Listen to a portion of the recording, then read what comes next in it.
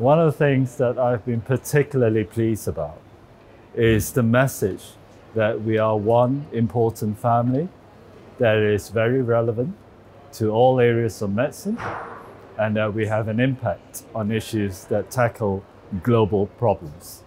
So this came through very nicely in the talk by the Chief Medical Officer of England, Professor Dame Sally Davis, where she articulated how relevant the work that we do as haematologists on tackling antimicrobial resistance.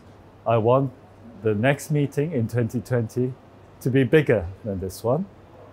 I want to showcase that haematology is able to make a difference to patients' life, to the life of the public.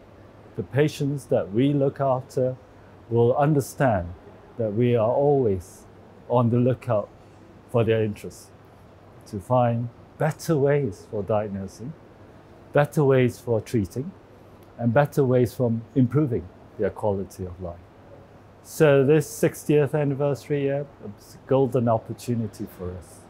It will be an occasion where we will want to celebrate as one big haematology family that's united, irrespective of our diverse subspecialty areas, irrespective of diverse disciplines, whether you're a medic or a nurse, and irrespective of our cultural background.